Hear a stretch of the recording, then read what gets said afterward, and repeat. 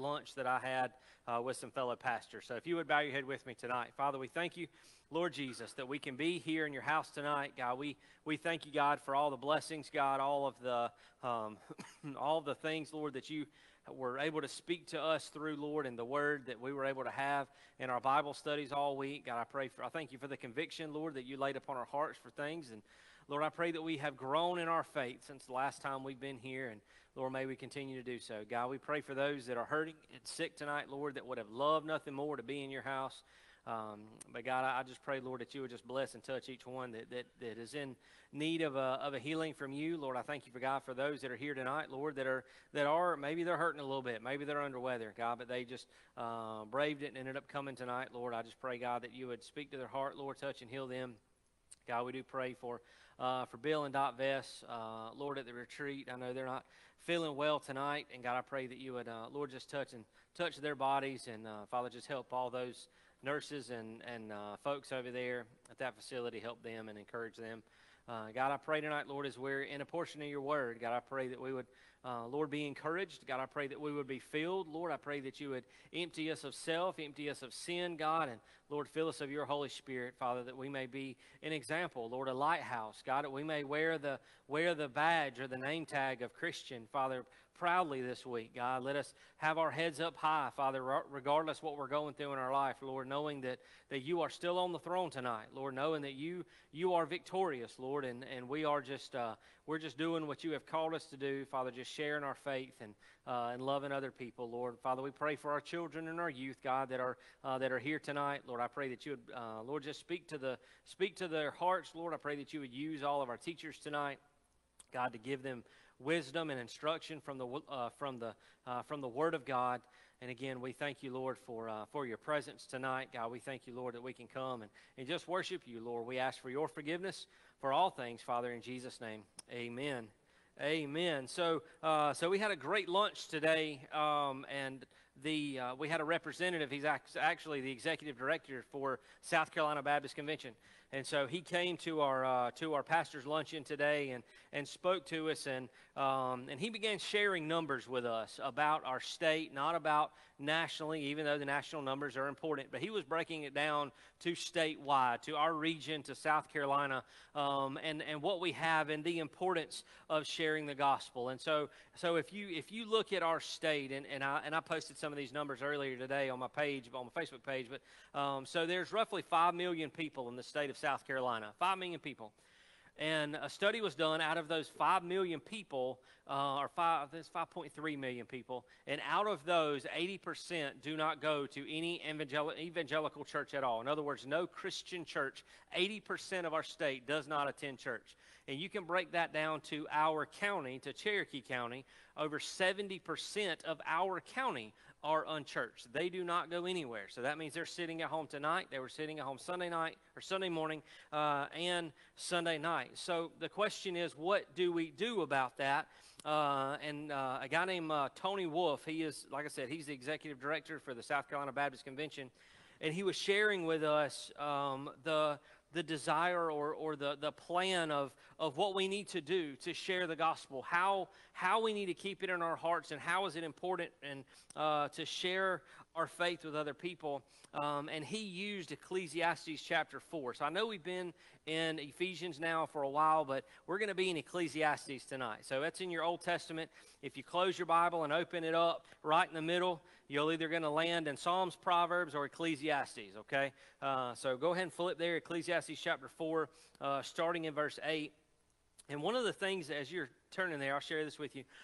One of the things that he was mentioning to us about, and again, there were probably 15 or 20 pastors sitting in the room, and one of the things he was mentioning was the struggle of even the funding for the South Carolina Baptist Convention. And I can say proudly, as our church, we give to the cooperative program. We give a good amount to the cooperative program, and I'm sure there's always more that we can give, but we do support. But their giving has gone down about 26% over the last year. And I know, there's a lot of, we could say that there's a lot of reasons behind that. And so we were kind of listening to all those numbers, and he shared this story with us, and I'll share it with you before we start tonight. that some of the things that happen, because there's a lot of folks today, even in Baptist churches, for one, they don't know why they're Baptist, or they don't know why that come about, or what they believe versus what other people believe.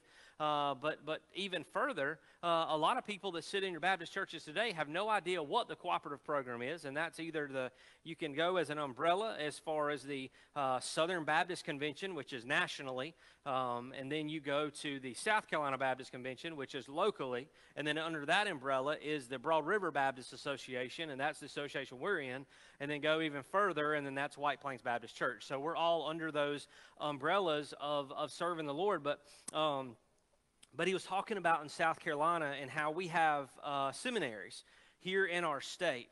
And the funding that the South Carolina Baptist Convention gets, a lot of that funding goes to fund our seminaries, our Baptist seminaries. So as he was talking about that, he shared this story about this girl. They call her Sarah. Obviously, that's not her real name, because she is a missionary in third world countries, and you start giving out names and information that could endanger them severely. It's not like here where you can openly share your faith. You go there, you have to have a different platform. And he was talking about this girl, and they call her Sarah, and she is 22 years old. And she went through seminary, not to be a pastor, but to be a missionary. And so she went through the seminary, again, that was funded by the South Carolina Baptist Convention. And they were getting a group of young people, 3,000 young people out of our state, and asking them if they would be willing to go through a very in-depth training to take them to some of the places in the world that no one has ever heard the gospel. And this young girl was one of the ones who willingly said, "I will go." And so they trained her. She graduated seminary, and she continued being trained. And they took her to Asia. They gave her a satellite phone and a backpack and some other supplies, and they dropped her off in Asia and told her to go to some of these furthest places that she can get to share the gospel. And they said she has video and FaceTimed and Zoomed in these crazy tribe areas where no one has ever heard the gospel, and she has been winning people to the Lord over and over and over again because she was willing to step out in faith and do that.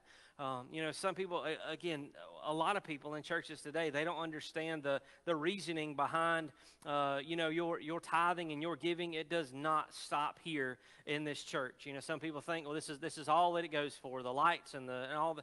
No, what we give, a portion of that, man, it goes all over our country. It goes all over the world.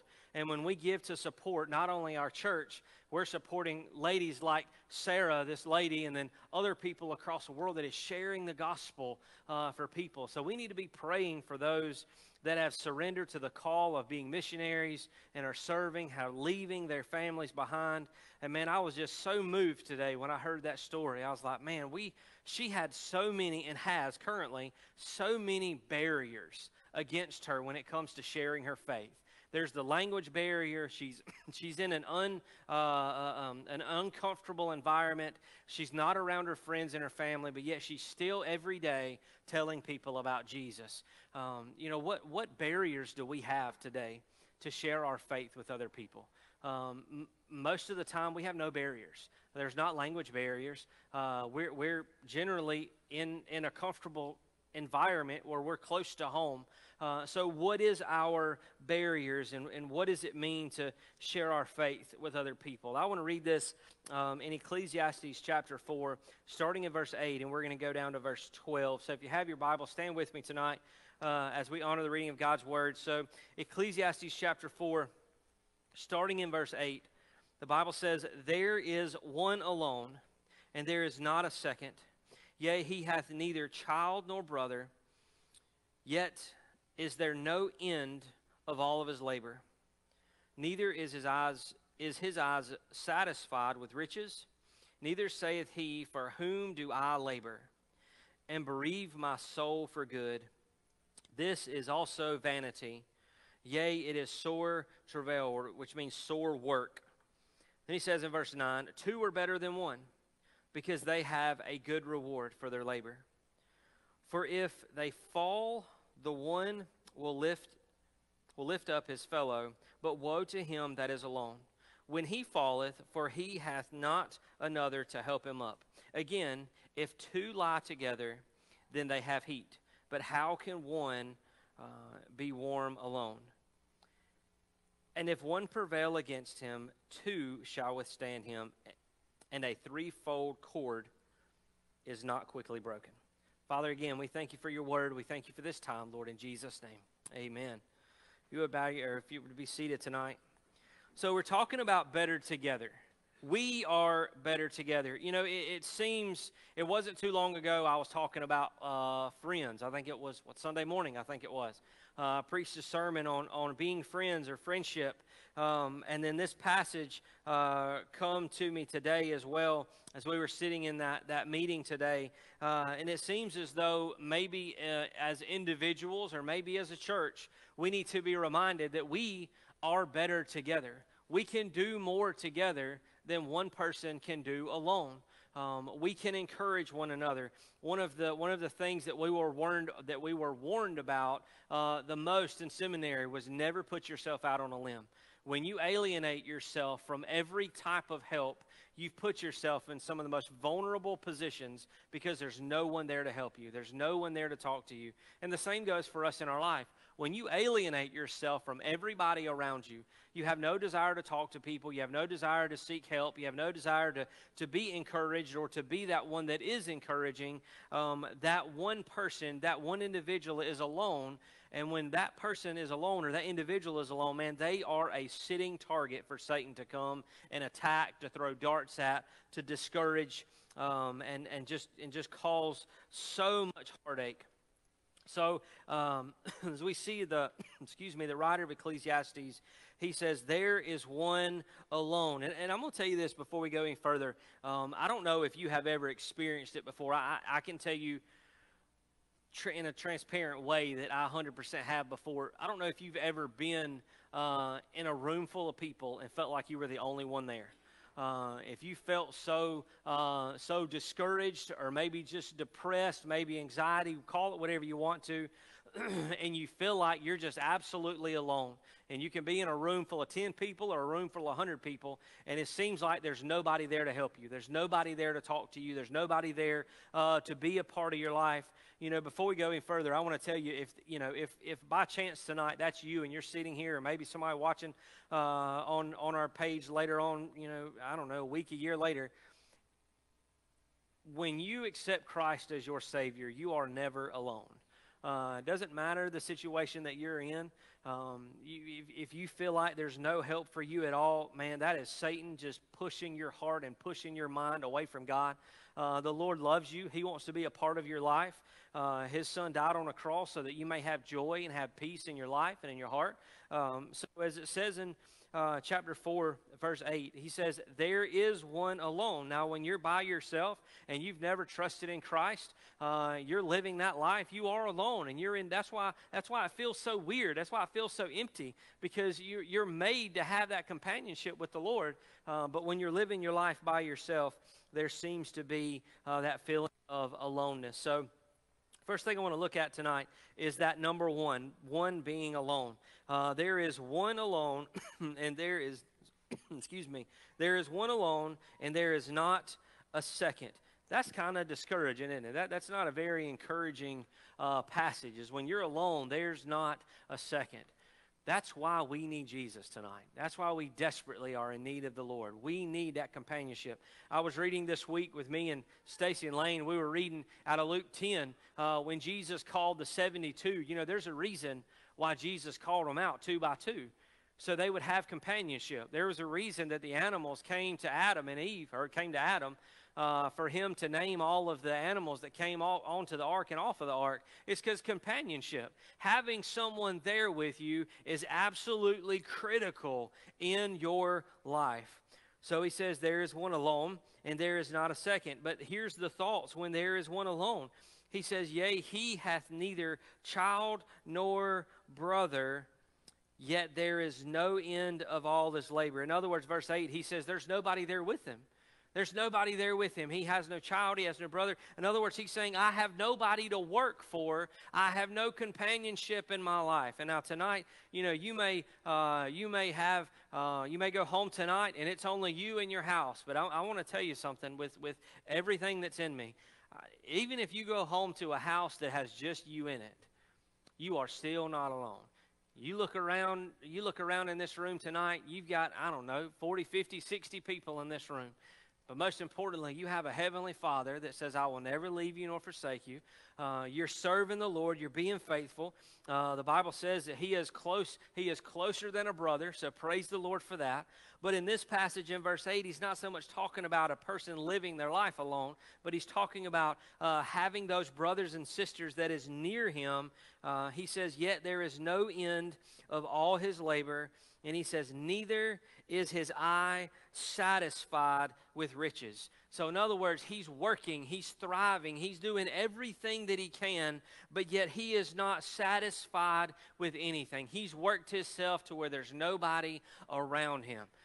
He is more concerned, He's more satisfied, or He's not satisfied rather, with all the work. Listen to this. He says, neither is His eye satisfied with riches, neither saith He, for whom do I labor? Neither saith He, for whom do I labor? He says, I have no one. I have no one to labor with. I have no one there in my life. And He says, and bereave my soul of good. This is also vanity.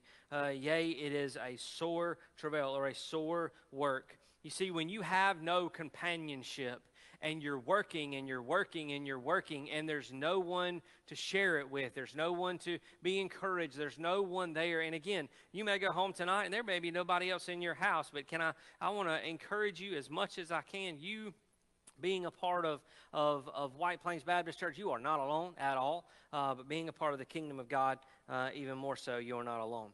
So here he says in verse 9, and again, when I heard this text today, when I heard some of this given to us by Dr. Tony Wolf, he was referring to us as pastors having companionship at an associational level, or pastors that are surrounding us in our heart. But I thought, man, how great is it to know as fellow believers in one church, in one body, that we have companionship for one another. He says in verse 9, he says, two are better than one. You say, you may know somebody tonight that is part of that 70-something% of Cherokee County that is not involved in church whatsoever. You may know somebody that's struggling in their life, that's not, they don't have that joy, they don't have that peace. Man, do your best to get them inside the walls of this church. Do your best to encourage them to come be a part of the family of God. I never knew before I got saved how important church was. I never knew how important it was to come to a Wednesday night service and see people that are smiling and are like-minded and that are just ready to be here to worship the Lord and be filled and be encouraged. Man, it helps me so much when I'm here at church and having that companionship together with other people. He says, two are better than one. Listen to this. Because they have a good reward. Why is it a good reward? Because you can share it. Man, one of the greatest things in the world is sharing something with other people. I remembered when I first got to the point where I was old enough, Christmas started being a little bit different. I remember the first time I bought something for my mom and dad for Christmas. Now, granted, I bought it with their money, but I still bought something for them for Christmas. I went out and I picked it out and I brought it to them, and that was special. But then that day came when I got old enough where I could buy my own stuff. And man, I bought mom and dad a Christmas present. And man, it was Christmas morning and they were open, or I was opening up my stuff. And man, I was sitting there and I was ready for them to open theirs. And I stopped everything that I was doing because I wanted to see their reaction. I wanted to see what they felt or what they thought whenever they opened that present up from their son. And from that point forward, I realized there was something, it was more special to give than it was to receive. It was more special to show somebody how much you love them, whether it's materialistic things or just loving them. It was so much better to give than it was to receive.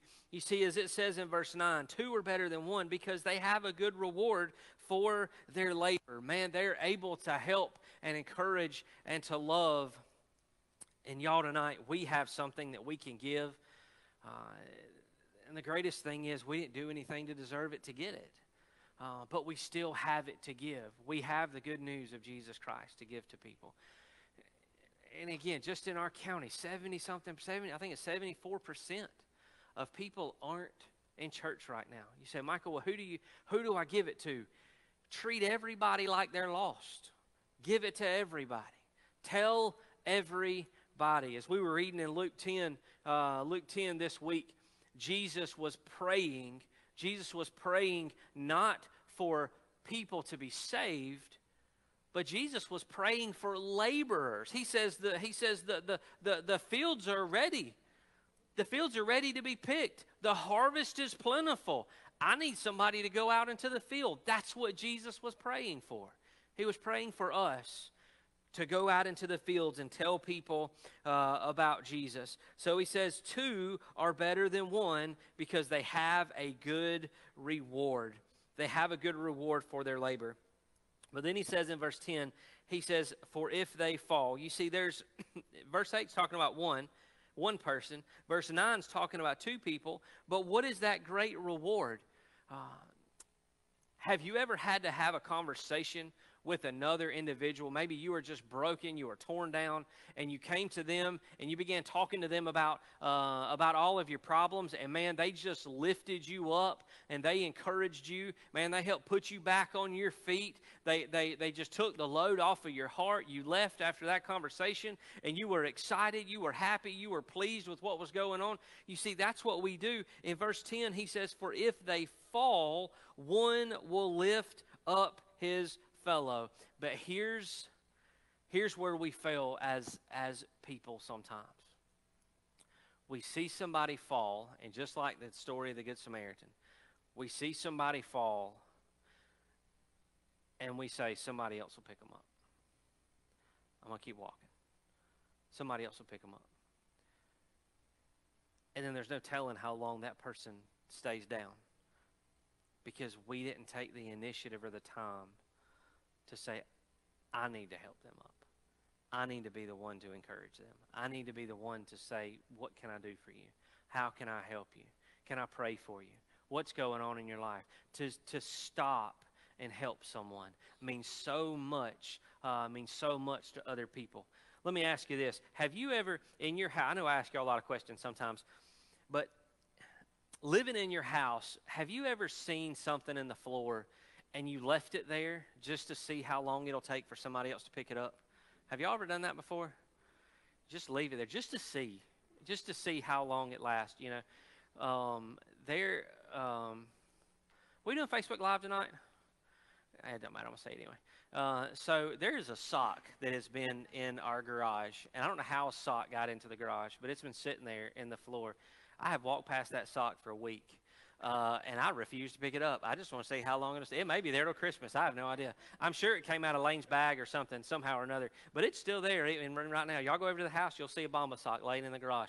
Sometimes you just let it sit there.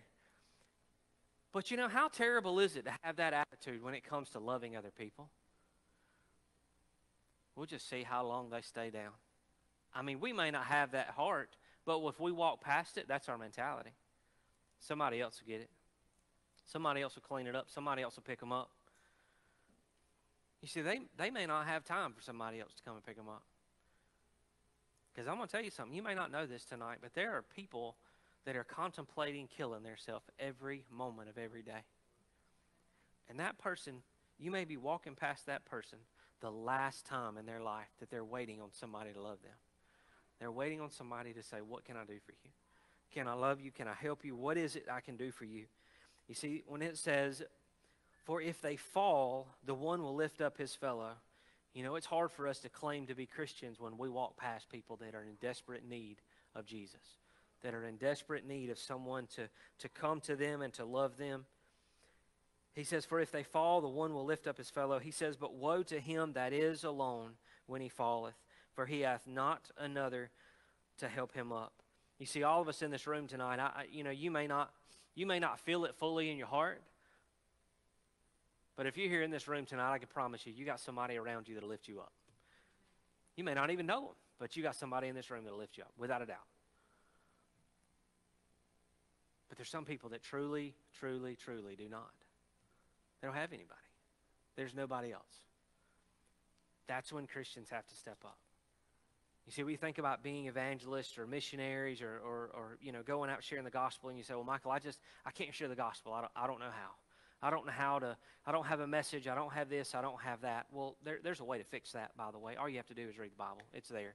Romans, you read the book of Romans, the Romans Road, it'll tell you how to share the gospel with people. But if you're a Christian tonight, you have the love of Christ in you. If you just go to somebody and you tell them that Jesus loves them and Jesus died on a cross for them, sometimes that's enough to radically change somebody's life. Radically change somebody's life. He says, woe to them, for he hath not another to help him. You want to change that number and have 74% of Cherokee County in church instead of out of church? We have to be the ones to step up. Nobody else is going to. I assure you, no one else is going to. And my prayer is, man, I'm going to tell you tonight, my prayer is that this church, and we've already seen it. I mean, we've already seen, just in the last 2 years, we've seen over 30 people be saved at this church, and that is God and God alone. But my prayer is that this church will be the saving grounds for Cherokee County. That people will see this place as somewhere they can come and hear the gospel. They can come and be loved on. They can come and be encouraged. They can come and share and just be absolutely transparent with everything in their life. And that we would be receptive unto them and they would be able to accept Christ as their Savior. He says, but woe to him that is alone when he falleth, for he hath not another to help him up. He says again, if two lie together, then two have heat. But how can one be warm alone? Verse 12, it's often read in context of a wedding. Didn't y'all have this read at your wedding, a threefold cord is not quickly broken? So many people have this read at their wedding. And it can apply to a wedding, of course.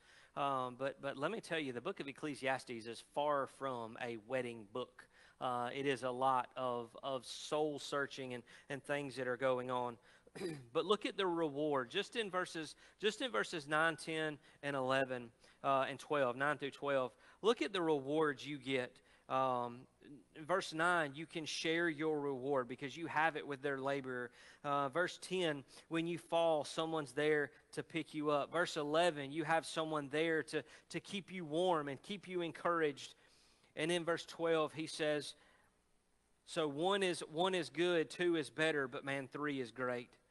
He says in verse 12, and if one prevail against him, two shall withstand him. So in other words, one person is going to fall.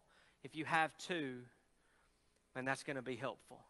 If you have two, you feel a little bit better about being able to stand because you know somebody's there. But then he says at the end of verse 12, he says, and a threefold cord is not quickly broken. That's having God in the center of everything you do. If you have two friends, if you have a friend and God is in the middle of that relationship, man, that friendship will last. If you're married and you have your spouse and God is in the center, and when I say God is in the center, I'm not talking about you're going to church. I'm talking about you and your spouse have fully trusted and committed yourself to Jesus. You both have an intimate relationship with Christ. That is not quickly broken. That is one that will withstand persecution.